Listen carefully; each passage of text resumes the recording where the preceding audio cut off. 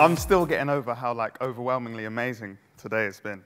I'm an actor, center stage, poet, teacher, and have just been made one of the board members of the Actors Center, which is extremely exciting. I'm the youngest by about 40 years on that board.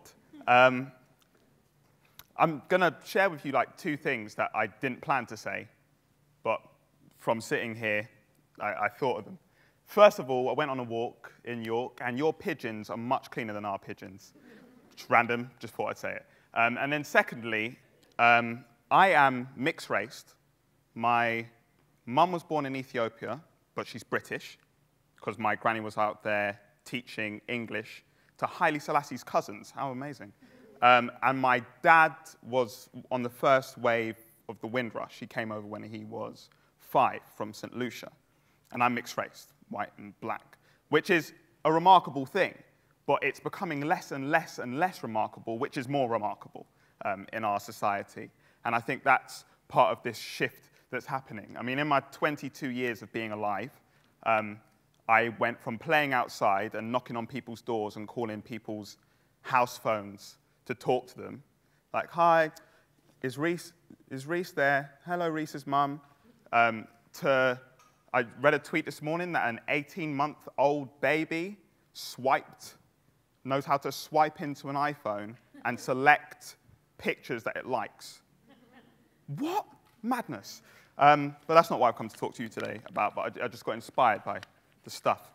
I said I was a poet, and this is a poem that I wrote about 3 people. It's called All That Glitters Is Not Gold. All that glitters is not gold. She bites her lip hard, while the boy smears gold glitter over his bruised face. To replace the black and blue, it's now black and gold, black and gold, black and gold. The colors he was beating for being who he is. Every time he stood up for what he believed in, he was knocked down for what they believed he was. Cold. But bold is the boy, so he sits in the mirror and covers his face in sparkles. The marshal, his father, would rather give up his martyr than see his offspring fall in love with who he desired. Dad, please, smack he receives. The black and blue he smothers in gold. Staring in the mirror, painting on his armor to cover up the memory of his ununderstanding father. But this is what he was made to do. So fuck that. He paints on his glitter and will always be fabulous. All that glitters is not gold. She breathes and clutches her necklace round her throat, whose terrible means were escaped on a boat by the young man.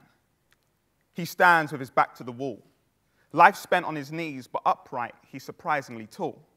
He escaped his homeland of guns, diamonds, genocide, misery, and pain, comes to England, joins a school, and the teachers can't even pronounce his name. Shame. He stands with his headphones blaring, caring and not caring. Mining gold was the sole motivation for his escape, but no one understood. No one cared. And life ain't fair. Fair. A word whose meaning is meaningless, and even less meaning when he is beaten by his peers for being different. The young man, small child soldier since 7, only paid attention in one lesson.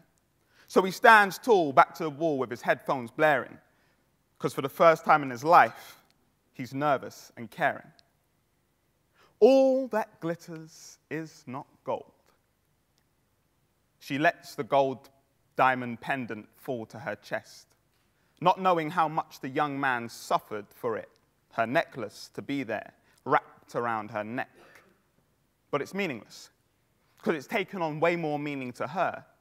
Privileged, snob, bitch, the words make her itch as she looks at the boy with the glitter and the young man with his headphones on and wishes she was them. Failure, she hears, fighting back tears, all because of her choice in careers. Background where servants were in the background. Daddy paid for and supplied for, but never cried for. Oxbridge was the wish. Disownment was the glitch when the bitch chose otherwise. So brave.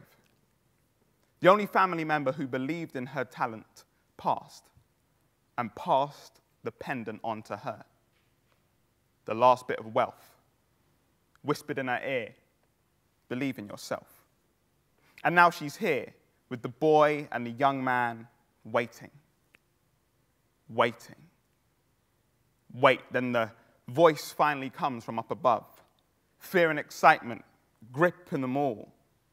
Miss Blackledge, Mr. Rodriguez, and Mr. Oromui, this is your beginner's call. All actors to the stage, please. All actors to the stage. Thank you.